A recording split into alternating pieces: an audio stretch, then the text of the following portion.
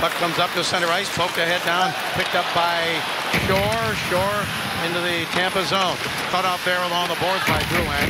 Bishop behind the net, lost the puck, Kings with it, and Clifford scores! Kyle Clifford took it away from Bishop behind the net, and the Kings lead 1-0.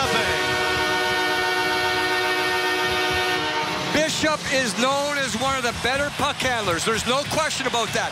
And he gets some leeway. This time, he was surprised by Kyle Clifford. Now, remember the last game, right? Kyle had a jam at the crease. He hit both posts. Watch this one here. Strip, get the puck, knew exactly what was going on, and he gets to the near post before 6'7" goaltender Ben Bishop could.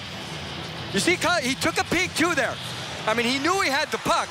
But watch Kyle Clifford's head.